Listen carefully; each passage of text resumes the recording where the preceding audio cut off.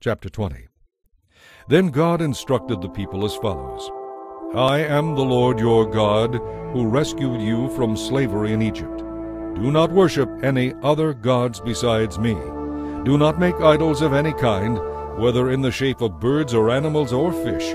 You must never worship or bow down to them. For I, the Lord your God, am a jealous God who will not share your affection with any other god. I do not leave unpunished the sins of those who hate me, but I punish the children for the sins of their parents to the third and fourth generations. But I lavish my love on those who love me and obey my commands, even for 1,000 generations. Do not misuse the name of the Lord your God. The Lord will not let you go unpunished if you misuse his name. Remember to observe the Sabbath day by keeping it holy.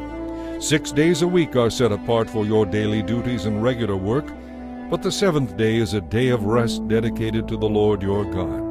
On that day no one in your household may do any kind of work. This includes you, your sons and daughters, your male and female servants, your livestock, and any foreigners living among you. For in 6 days the Lord made the heavens, the earth, the sea, and everything in them. Then he rested on the seventh day. That is why the Lord blessed the Sabbath day and set it apart as holy. Honor your father and mother. Then you will live a long, full life in the land the Lord your God will give you. Do not murder. Do not commit adultery. Do not steal. Do not testify falsely against your neighbor. Do not covet your neighbor's house.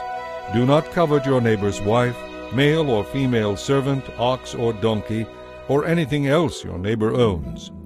When the people heard the thunder and the loud blasts of the horn, and when they saw the lightning and the smoke billowing from the mountain, they stood at a distance, trembling with fear.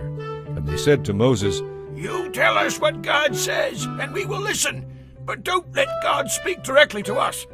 If he does, we will die. Don't be afraid, Moses said, for God has come in this way to show you his awesome power. From now on, let your fear of him keep you from sinning. As the people stood in the distance, Moses entered into the deep darkness where God was. And the Lord said to Moses, Say this to the people of Israel, You are witnesses that I have spoken to you from heaven. Remember, you must not make or worship idols of silver or gold. The altars you make for me must be simple altars of earth. Offer on such altars your sacrifices to me, your burnt offerings and peace offerings, your sheep and goats and your cattle.